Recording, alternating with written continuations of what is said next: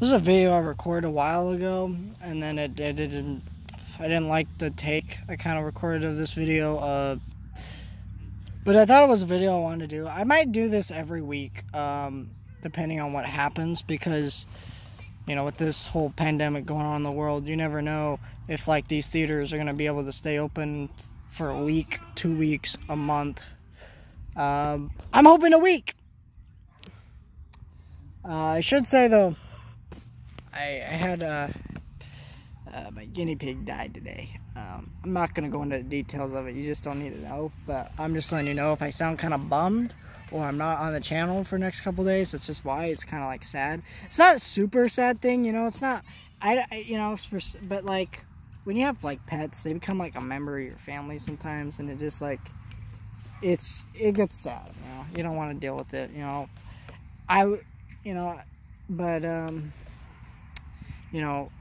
I probably will go look for another guinea pig in a couple days or so, but I think I'm just gonna, be less on the channel lately. Also, Hamilton is releasing on Disney Plus July 3rd, which is this Friday.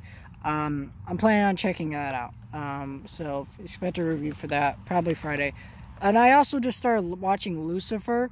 Jeremy Johns actually uploaded a review of the movie, or the series today. And I actually didn't know it was still running. Like, I thought Lucifer ended, actually. I had no idea about any of the details with this show. So I thought I'd check it out, finally, because a lot of people have recommended it to me, and they've said it's a really good show. I haven't really got past the first episode, so I won't be saying too much about that. But when I finish Season 1, I'll do a review for Season 1, and every single season after that.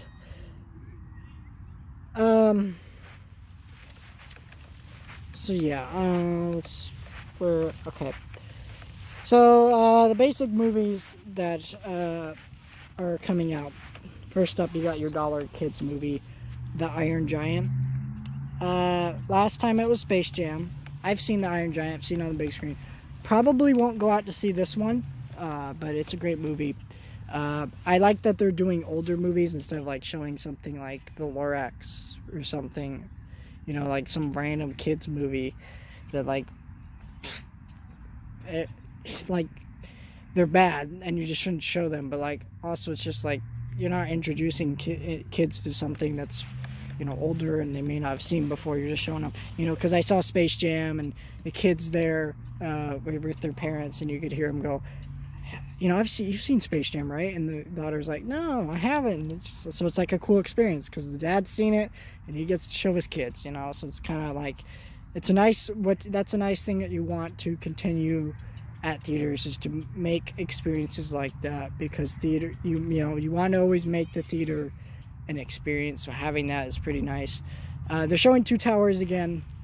They're showing Two Towers. I saw Fellowship, so I'm definitely going to go see Two Towers. They're showing Raiders of the Lost Ark. Fun story.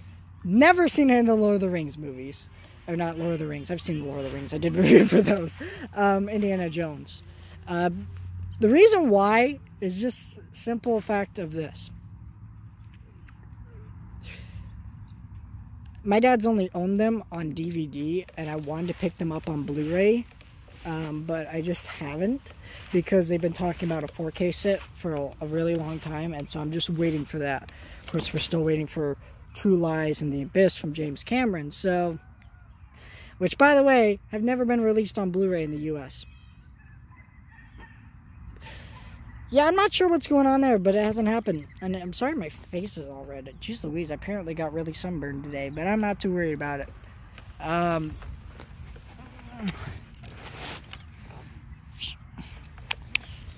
So I'll probably see Raiders of the Lost Ark in theaters, because that'd be a nice way to see them for the first time. The Matrix is re-releasing too. Never seen The Matrix. Here's the thing. The Matrix is cool and all, from what I hear, but like, I don't know. It's such a talked about movie, number one, and that always makes me hesitant to watch certain things. But I also want to watch them at home first, as like a trilogy, to know whether I really like it. Then watch it in the theater would be cool after that.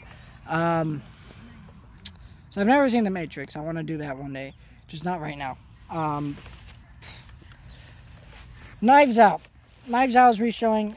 I definitely won't be seeing this one, but it's like kind of weird that they're showing this one, considering you could just watch it at home on Amazon Prime. Same thing with like Wonder Woman and Aquaman. I don't think those are on Amazon Prime, but I'm sure they're like on HBO Max or DC Universe. You know, you can watch those at home for a pretty reasonable price. In fact, I think DC Universe is actually cheaper than the ticket price, which is $5, right? At my local theater, Movie Girl.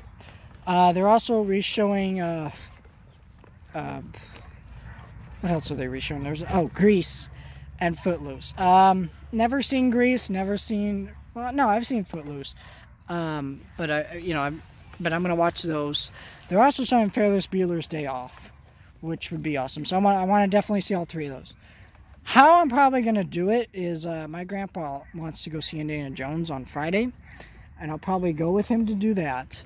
And then I will go the next day, go see Ferris Bueller's Day Off, and as soon as and then right after that movie, I'll go see The Two Towers, and then like, you know, because it's cool that like it's so cheap that I can like double book it, do like a double feature thing, you know, and there's no school, so I don't have to worry about being out late, times like that. But it's nice that they're actually showing Two Towers earlier than they were showing Fellowship, because Fellowship was like showing at 9 o'clock, didn't let out, or not 9 o'clock, 6 o'clock. Didn't let out till like almost 10 o'clock. It was like 9:50 when that movie ended. Of course, if I wanted to sit through the credits, it would have been even longer. So, you know, it was a pretty long night, and just like already, I just didn't want to deal with that. And so, like, you know, moving the show times up. I've noticed they've done that since the first night, because I guess people were complaining about it, from what I understand.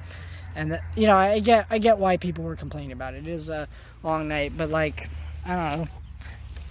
It's summertime. Nobody really has that much to do, you know. So that makes sense to me. But maybe that's just me. I'm gonna check out that, you know. So you know, and then maybe I'll see Grease and Footloose. I'm gonna try to for sure, but I don't know how it's gonna work out. Because why do it double booking is number one. If there's multiple movies I want to see, I can knock them out one day. Because if I go over there, I have to get a ride. Then I have to figure out, you know, dinner, because I have to get food to eat after I'm done, you know, because I'm not going to be home to eat. And so I got to figure out that, and it's money, and it's time. So double booking it is a lot easier, because I can figure that out. I just get one meal, 2 tickets, and see him on one night, and then I'll have to do multiple days of that, right? And they're also showing Ready Player One, which is a weird choice. Ready Player One is not that great of a movie. It's pretty bad. I've seen that movie like 3 times in theaters. I think I went opening weekend because I love Steven Spielberg at the time. I went with my grandma, which is a weird movie to see with my grandma, because my grandma's tastes do not align with that movie, and she probably didn't understand half of the references. And, you know, there's a reference to The Shining, and they're just not into that stuff. So, kind of interesting, but, yeah. Kind of a weird one, you know? Kind of a weird movie to watch with your grandma, who's not into that type of stuff. But, and, you know, then I went with my dad as, like, a group. We want to all go see movies. So I'm like, fine, we'll just go see this again. Then I went with my friend who wanted to go see it. So I ended up like seeing it 3 or 4 times with multiple different people. Not worth it, but I did. And I enjoyed it. I had fun with the movie. It's a fun movie, I guess, but like it's not a good one. It's really poorly written.